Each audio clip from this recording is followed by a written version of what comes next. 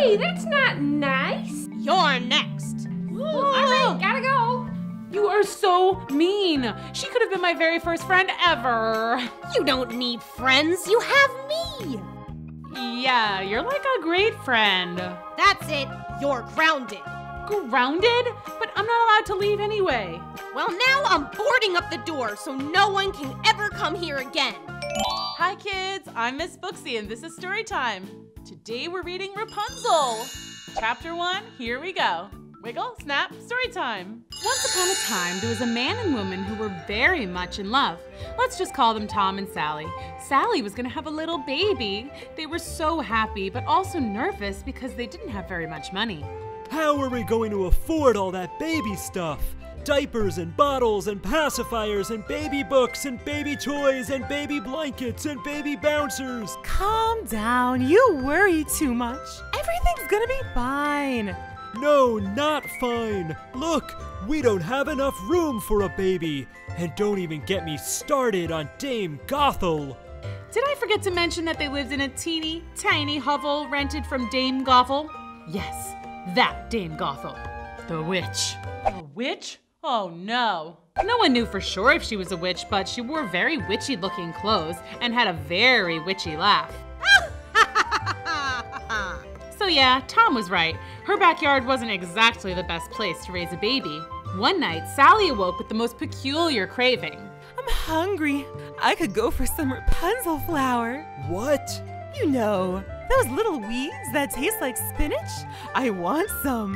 Where am I supposed to get Rapunzel at 3 in the morning? Dame Gothel has it growing in her garden. She'll put a curse on me if I steal her Rapunzel. A curse? Oh no. Oh, shush, she'll understand. And so that's how Tom found himself creeping around in the witch's garden at 3 in the morning, filling up a basket with Rapunzel flowers. He had just pulled up the last weed when… Just what do you think you're doing? Borrowing? No, you're stealing! I didn't mean to, I promise. My wife was just hungry. She's having a baby. A baby? Yes. Do you like babies? I love babies. I'll make a deal with you. I won't send you to prison if you let me take care of your baby. Like babysit? Okay. Sure, like babysitting. That sounds suspicious. Dame Gothel cackled her witchy laugh, but Tom didn't get what was so darn funny. Okay. Thanks. No, thank you. Okay, see you around. When their baby girl was born 2 days later, Tom had completely forgotten about his deal with Dame Gothel, but she did not. I'm here to take my baby. What? Me and him made a deal. I think I'll call her Rapunzel. And with a poof of smoke, the witch disappeared, taking the baby with her. Our baby! Oh no! Stop her! Tom and Sally were beyond freaked out. They called the police and formed a search party, but no one could find Dame Gothel and baby Rapunzel. It was like they had disappeared into thin air. But of course they hadn't just disappeared. You know this part of the story. They were in a tower deep in the woods. Here's what you might not know about this fairy tale. Dame Gothel wasn't entirely witchy. She actually tried very hard to be a nice mommy to the new baby. She gave her the best baby toys.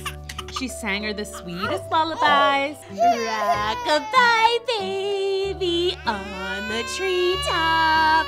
Well, she tried. Dame Gothel even tried to make silly faces to get Rapunzel to laugh. But baby Rapunzel must have known that this wasn't her real mommy, so she pretty much never stopped crying. That's so sad. The only thing that could calm her down was when Dame Gothel brushed baby Rapunzel's hair. Oh, thank goodness, finally. Dame Gothel spent so much time doing Rapunzel's hair that she got really good at it and eventually tried out pretty much every hairstyle there is. And Dame Gothel didn't dare cut Rapunzel's beautiful hair. So over the years, it just kept growing and growing and growing and growing and growing. By the time Rapunzel was a young lady, it was like world record length. Hey, Dame Gothel, you think I could enter a hair competition or something? I bet I could win a big prize. You know very well that you can't leave the tower. Right, there was that about Dame Gothel. She wouldn't let Rapunzel leave the tower, not even on a super nice sunny day. Maybe one day. I heard that. You're not going anywhere. Yeah, but one day I'll get out. She'll see. Heard that too. Ooh, interesting. Let's read another story. Come on. Chapter 2, here we go. Wiggle, snap, story time. Let's talk about what it's like growing up in a tower away from all civilization. It can get pretty lonely and very, very boring. Here are the things Rapunzel did to keep herself entertained all those years. I learned to knit. I read every single book in the tower library at least 3 times. I learned to cook international cuisine. Come on and get it. Spaghetti, taco, sushi.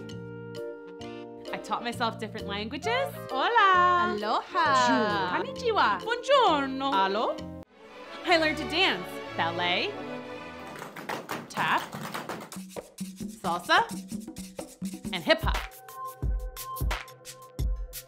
Wow, this is so fun. I gave myself piano lessons. I counted all my hairs. 1,341, 1,342, 1,343, 1,343. I wrote jokes. What did one wall say to the other wall? I'll meet you at the corner.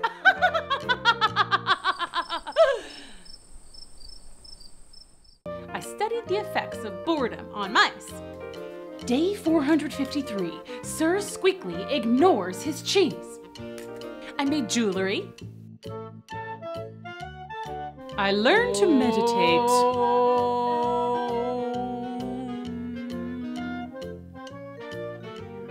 Then one day there was a knock at the door. Huh? Who could that be? Dame Gothel never knocks. Uh-oh, she better watch out. Yoo-hoo, hello. I'm selling craft boxes. Do you want to buy one? Craft boxes? Yeah, they'll keep you entertained for hours. That sounds awesome. Come on up. Well, hi there. I'm Crafty Carolina. Pleasure to meet you. Nice to meet you, Crafting Carolina. I'm Rapunzel. Oh, that's nice. Do you live up here all by yourself? Well, my mother, Dame Gothel, lives here too sometimes, but now that I'm old enough, I stay here alone a lot. Oh, you really shouldn't give so much information to strangers, dear. Oh, well, I never met a stranger before. Well, that's odd. Anyway, may I show you my crafting wares? Check that out. It's crafting box. Cool, I'll take 2. One for me and one for Dame Gothel. Wow, that is so cool. Oh, well, score. All right, I'll sign you up for 2.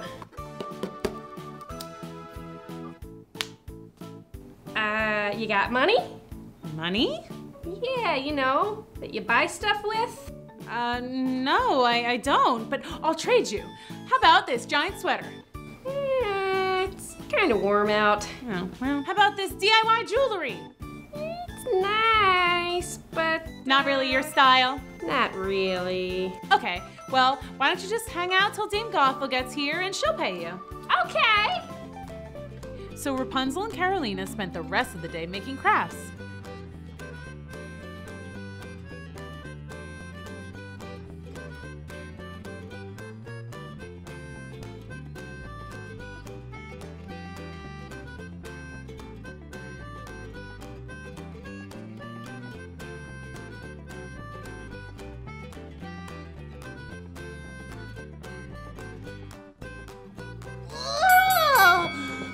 Those crafting arms. Ooh, this is so exciting. Finally, Dame Gothel arrived, but she was very jealous and didn't want to share Rapunzel with anyone. So she was not exactly happy to find crafty Carolina there. Get out of this tower! But she's nice, and she's selling these super cool craft boxes. This is what I think of craft boxes. Hey, that's not nice. You're next. Ooh, all right, gotta go. You are so mean. She could have been my very first friend ever. You don't need friends, you have me. Yeah, you're like a great friend. That's it, you're grounded. Grounded? But I'm not allowed to leave anyway. Well, now I'm boarding up the door so no one can ever come here again. But how are you gonna get in? Oh, right. I know. I'll call Rapunzel, Rapunzel, let down your hair. and you'll throw your hair out the window and I'll climb up it. Really? It's a good plan. And so Dame Gothel closed up the tower so that no one could ever visit Rapunzel ever again.